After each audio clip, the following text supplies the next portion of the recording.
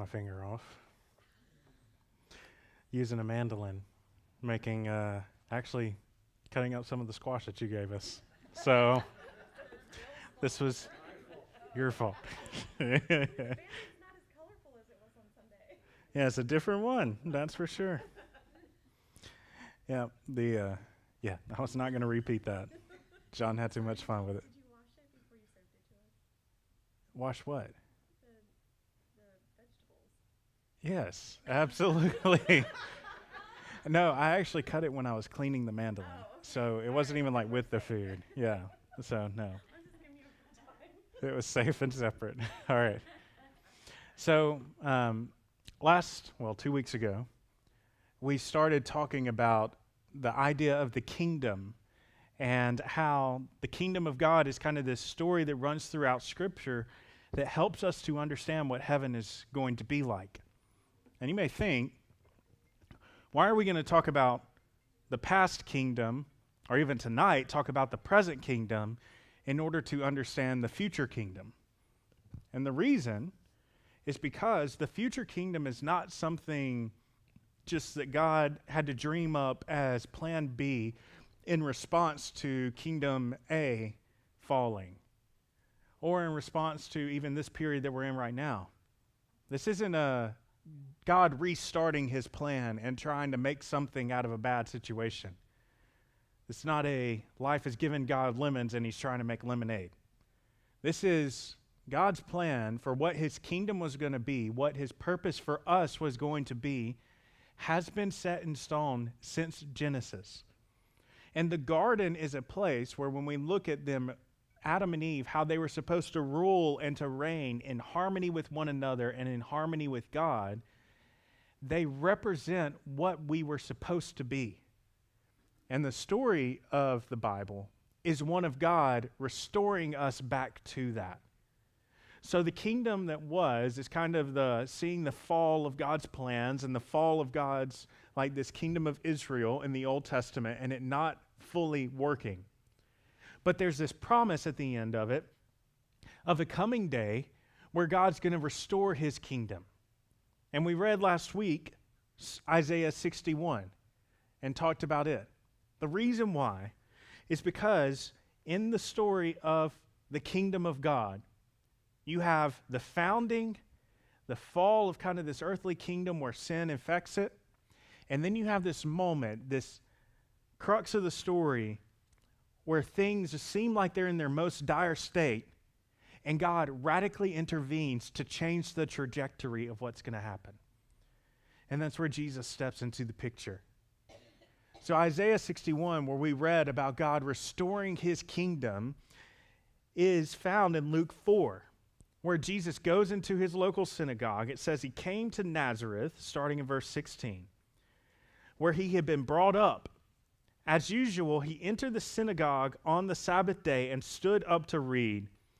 The scroll of the prophet Isaiah was given to him, and unrolling the scroll, he found the place where it was written. Now, I'm going to go to Isaiah 61 so that I read the full chapter of Isaiah 61. And the reason being that when in Scripture, when you read like a little short quotation from an Old Testament passage, that was how they would reference where they were going to. So like if I tell you, have a 1 Corinthians 13 type of love. You know the reason why I can do that is because guys, a couple men and scholars in the past 1,000 years, or maybe, I don't remember exactly when it was. Do you remember, Toby? Invented chapters and verses in the Bible as a way of marking these for easier reference. But Jesus, in their time, when they're referencing like a psalm or a passage in Isaiah, they would start off by just quoting the opening lines of it. It's why Jesus, when he's hanging on the cross, cries out, my God, why have you forsaken me?" It's a psalm of David that starts with despair, but Jesus is trying to call the people's mind to what's happening on the cross, where the righteous is being condemned, but ultimately will be found rejoicing in the salvation of his God. And so it's not Jesus just despairing, it's Jesus is saying, remember this passage in Psalms? And it seems true right now, like God has forsaken me. but there's a redemption coming. And where are you going to fall on that? Well, Jesus starts quoting the first few verses of Isaiah 61. The Spirit of the Lord is on me, because the King has anointed me to bring good news to the poor. And remember, this was a message of hope that was written to generations that had long died before Jesus enters the world. So this was a message of God bringing a day of restoration that hundreds of years have passed since, and it has not been fulfilled. So Jesus standing up and reading this wouldn't have been lost on his audience, as they've been looking forward to this day when the kingdom starts to be restored. Because the Lord has anointed me to bring good news to the poor. He has sent me to heal the brokenhearted, to proclaim liberty to the captives and freedom to the prisoners, to proclaim the year of the Lord's favor and the day of our God's vengeance, to comfort all who mourn, to provide for those who mourn in Zion, to give them a crown of beauty instead of ashes, festive oil instead of mourning, splendid clothes instead of despair, and they will be called righteous trees planted by the Lord to glorify him. I'm going to pause there because we're going to walk through the remainder of this chapter of Isaiah and see what exactly Jesus is saying he's about to begin. What exactly it's going to look like when God starts restoring the kingdom. And so, I know, Derek, you're going to have to skip down a little bit. The first thing is he says in Isaiah 61:3, they will be called righteous trees planted by the Lord. If you see that at the end of Isaiah 61 verse 3, and they will be called righteous trees planted by the Lord to glorify him. You know, Psalm 1 talks about the righteous man, that he will be like a tree planted beside streams of flowing water. And when you look at the history of Israel and this people who have rejected Jesus, or who have rejected Yahweh as their God, who have squandered the things that he has given them, they're not life-giving trees that are planted that bear fruit for others and support and sustain and bring life to their environment. Instead, they become people who say mine and try to capture everything for themselves. If you remember when we talked about what was the greatest sin of Sodom and Gomorrah, was that they had pride, they had plenty of food, and they did not, and comfort and security, but did not care for the needy among them. It was all about providing for themselves and making sure they were safe and they were secure. And it's the same thing, the same arguments that get levied against Israel by the prophets, that they don't care for those who are needy among them.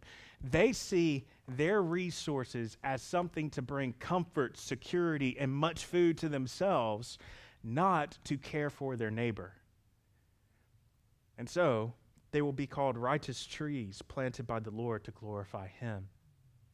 It's kind of a holistic picture, this first one.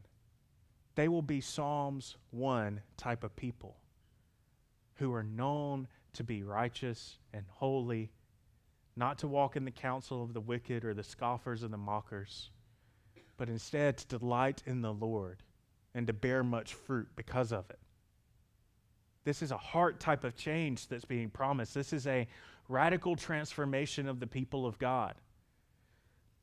Next, they will rebuild. In verse 4, it says, they will rebuild the ancient ruins. They will restore the former devastations. They will renew the ruined cities, the devastations of many generations.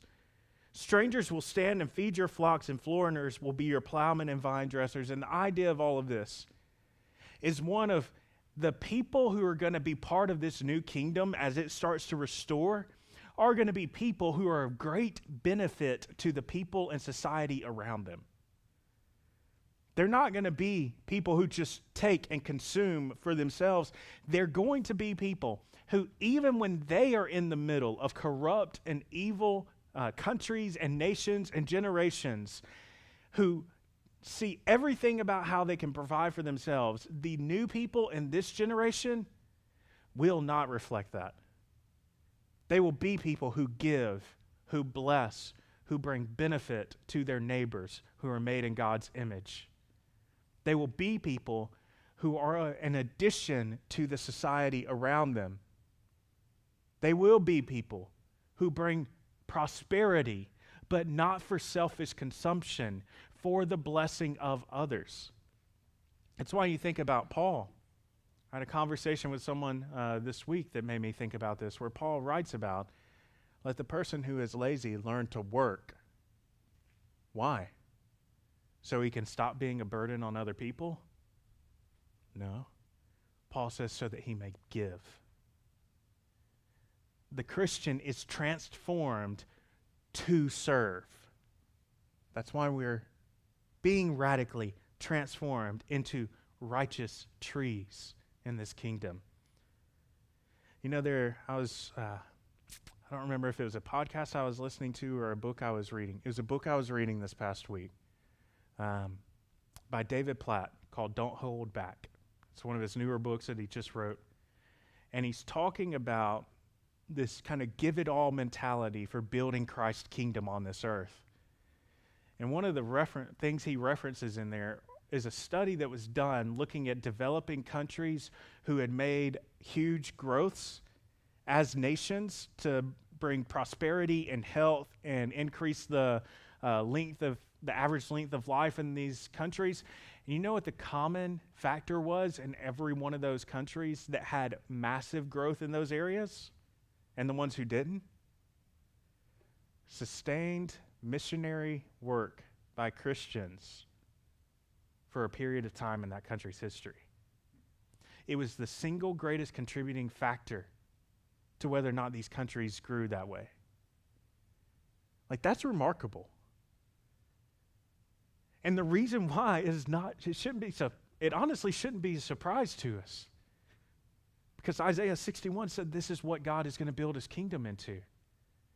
When his kingdom is being restored, when it's going from that valley where it got to its lowest point to now Christ has changed the direction and it's on the back up, it is going to be a group of people who are so radically changed by their God that they rebuild the broken down and devastated places around them. Why? Because they care for the souls of the people who are in those broken down and devastated places. Because they are going from being people who, in the hands of Satan and their own selfish desires, are being instruments of death, to in the hands of their Lord and with their radically spirit-filled new heart are being instruments of life to the people around them.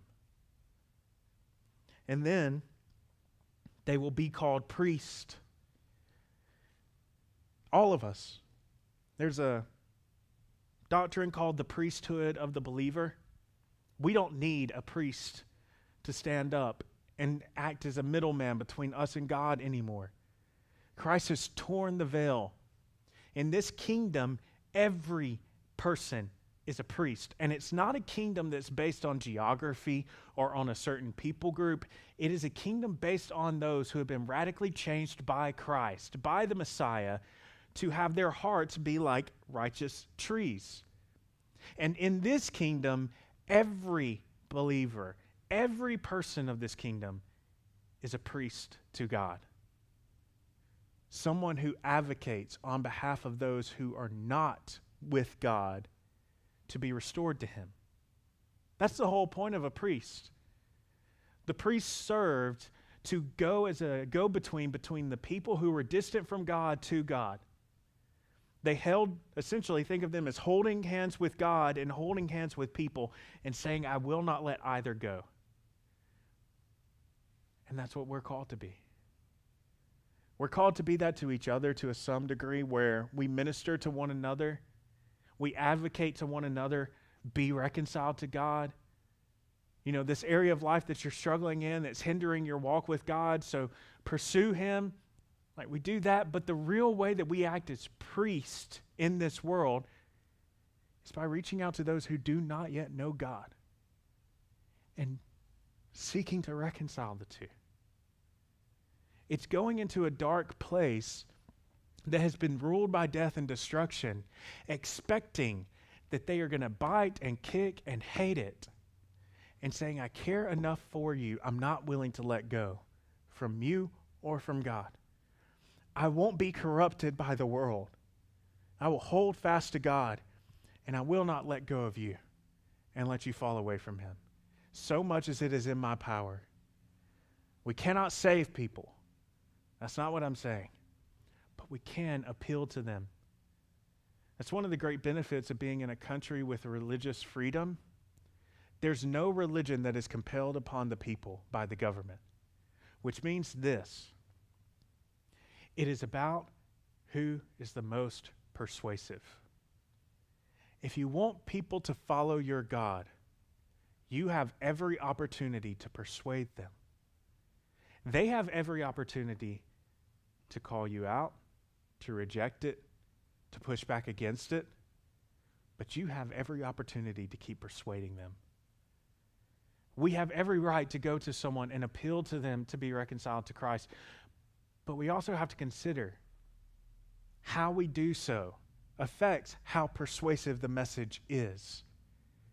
A priest who stands in the temple of God in the Old Testament and who allows his sons to go and do wicked things and not correct them, which is a real story that happened, incurs judgment. Why? Because they might have had the right orthodoxy, the right beliefs about who God was, but they did not have orthopraxy, the right practice about who God was. So as we come and we act as priests, we do it both with our mouths and with our lives. And where those two things do not meet, people will not be persuaded because it's not a very convincing message. And so, they will be filled with rejoicing. You know, you think about, there is a lot that can be difficult about this world. But do you remember the stories of the early Christian believers that even when they were in the middle of persecution, it says that they would rejoice, that they had been counted worthy to be persecuted for the sake of Christ? What kind of kingdom inspires you to think about that? It's the type of kingdom where you know that you are actively waging war and fighting against something, and you're threatening to it. That you're rejoicing in. It's the same reason that people on the front lines of Ukraine right now have joy that they get to go and fight and lay down their life for their country, because they're thinking about the day when their country is finally safe and their wives and children can return home and not be threatened. So if I go there and I have to stay in the trenches and I have to do all of this, as miserable as it is, I do so for the sake of what I know will come when we win. And that's why the early Christians could do so, because they knew they were on the winning side of this. That's why Paul said, run your race. Like, finish it well. Do so that you know you gave everything in your life to bring this kingdom now. And know that even when you die, the moment your eyes open up, you will see that kingdom brought to its fullness. So what is a little suffering now? It's not even worth comparing with all the glorious riches that God's going to give us when we finally see that. When we finally see no more wars and divisions and kingdoms of this earth, but everyone united in God. And that's what verse 7 says. In the place of your shame, you will have a double portion. In the place of disgrace, they will rejoice over their share. So they will possess double in their land, and eternal joy will be theirs. We get the double joy now of knowing that we are pursuing and experiencing parts in this life of the kingdom that is to come. We get to experience the wonderful type of fellowship where brothers and sisters come together and love each other in a way that we don't see in the world around us, where we can have relationships where we are known, and not so that they may take advantage of that knowledge, but so they may build us up, where we can have relationships where in you and in me we get to experience more of who Jesus is, who we ultimately were designed to love and seek after to begin with. And this is the joy that we get, but it's not compared to the eternal joy we know is coming when the kingdom is fully established and Christ is back. They will be secure. It says, "For I, the Lord, love justice. I hate robbery and injustice.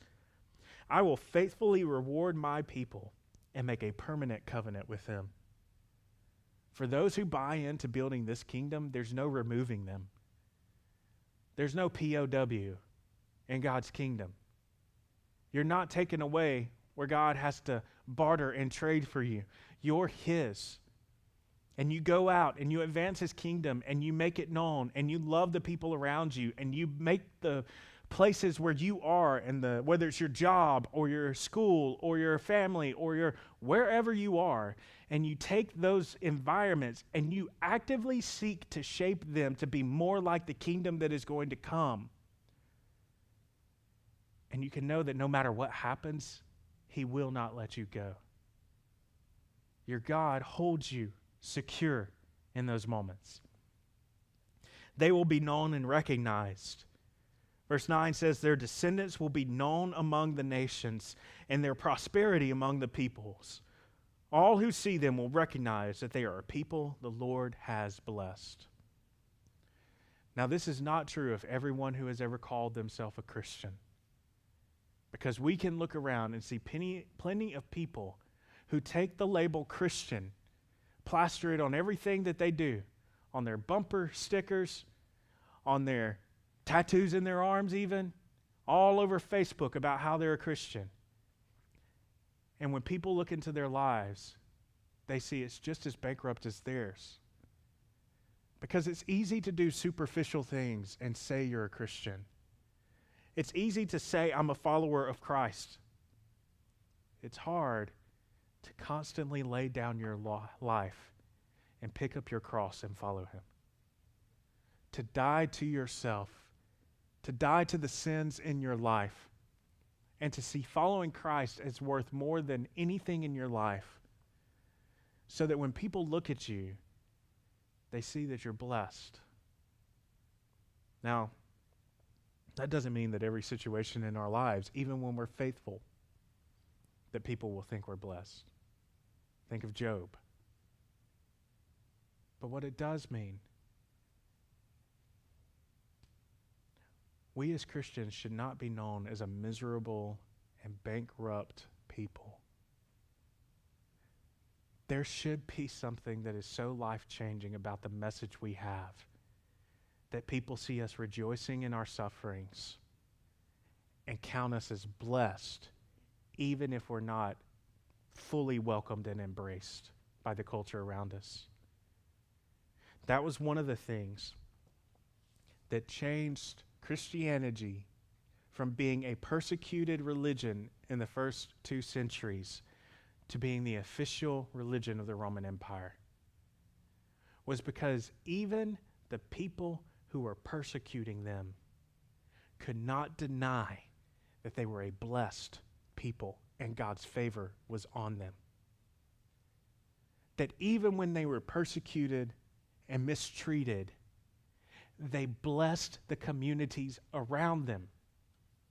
We have actual letters of Roman officials writing and saying, we are persecuting the Christians, yet they treat Roman citizens better than we do, and the Roman citizens know it.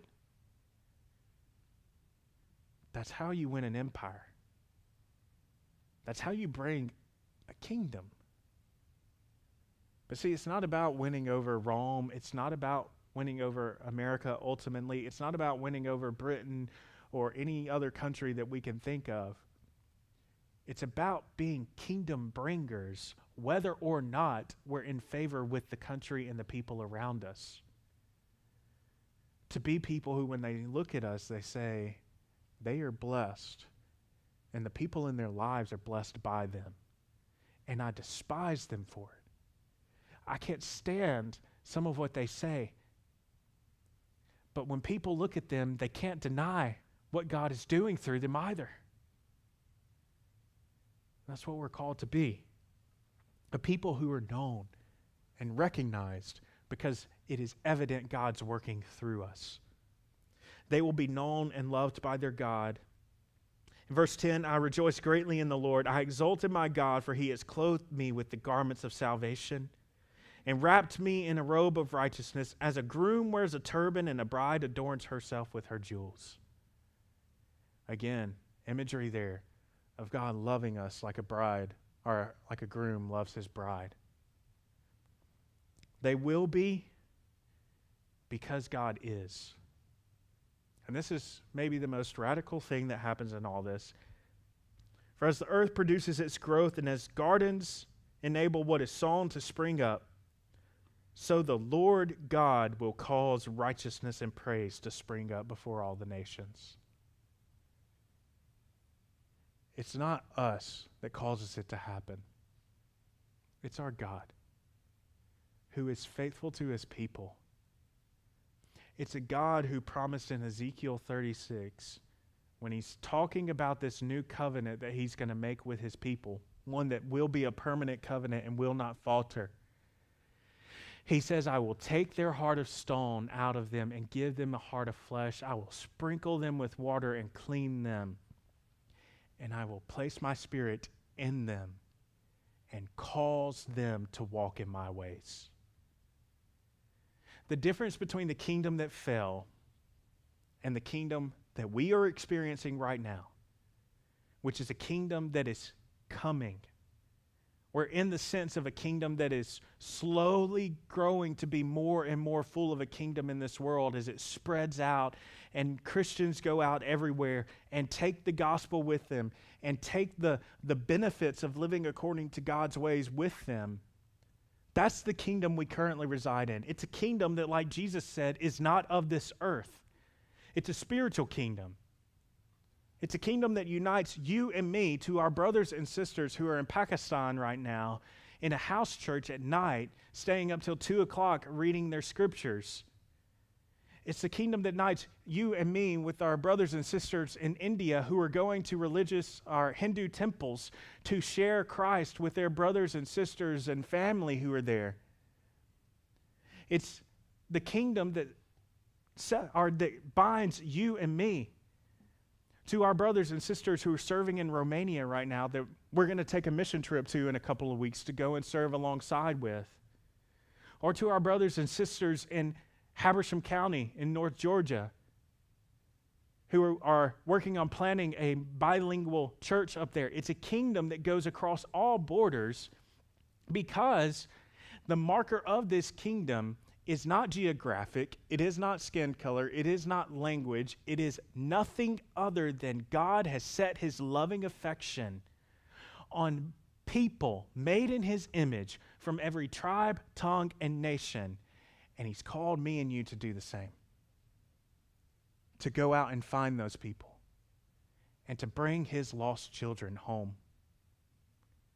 It's a kingdom that goes, it's a kingdom that we're called to labor to bring to fruition. And as much as we draw close to God, we serve as greater and more effective instruments in bringing this kingdom to be a reality, so that one day we will close our eyes and open them and see it in its fullness, like it's intended to be. But until then, we labor, we fight, we bring this kingdom now. And we love the people around us like how God has loved us. Anyway, let's pray for a few minutes.